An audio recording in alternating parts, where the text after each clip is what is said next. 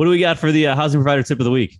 All right. So for the housing provider tip of the week, coming up January 1st, there's a new Illinois law that's coming into play where now Chicago is excluded from this, but all of the rest of the state is going to be included, that you now have to have the 10-year smoke detectors with a tamper-proof battery. So the sealed battery. So those units, they cost about $15 more than what you're paying for your regular combo. It doesn't have to be for your CO detector. It's only your smoke detector. So obviously you have tenants, they take batteries out, or maybe you did a bad job placing the smoke detector too close to the kitchen where they're forced to take the batteries out.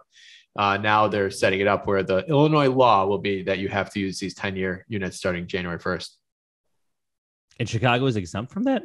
Chicago is exempt for some reason. I'm not sure 100% why. The smoke detector rules are a lot more strict in the suburbs in the collar area than it is Chicago. So, all right. The more you know. Appreciate you sharing. Maybe you don't need a union to put up smoke detectors yet, and that's what they're working on.